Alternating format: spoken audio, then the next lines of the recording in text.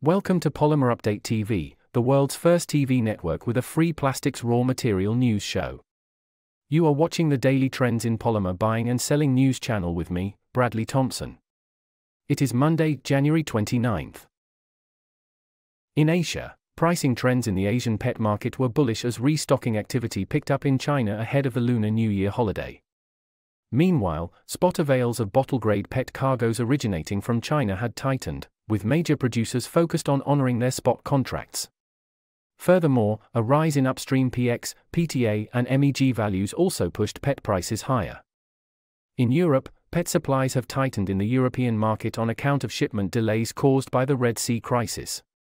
Constrained availability of upstream PTA in the region further exerted a bullish pressure on prices. In United States, demand sentiments in the region were reportedly steady.